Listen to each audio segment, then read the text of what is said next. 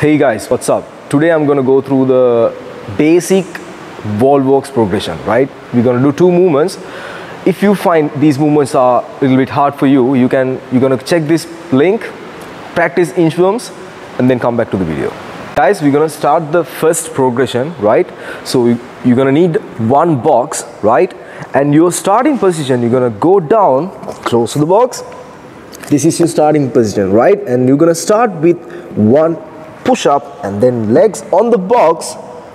So the next one is you're going to walk backward to the pike handstand position, and then you're going to walk back to push up position, legs down, go all the way down. So this is the first progression for the wall walks. Alright guys, I'm going to take you through the wall walks right now, right? So starting position. Guys, there's two ways to start.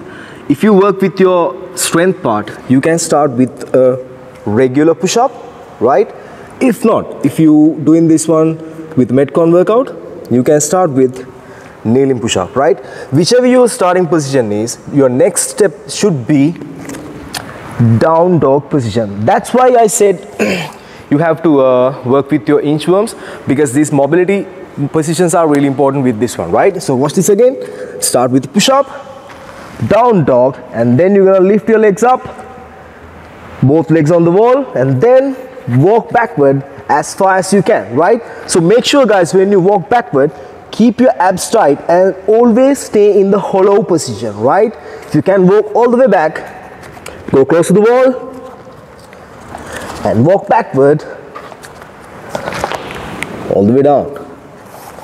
That's wall walks, guys.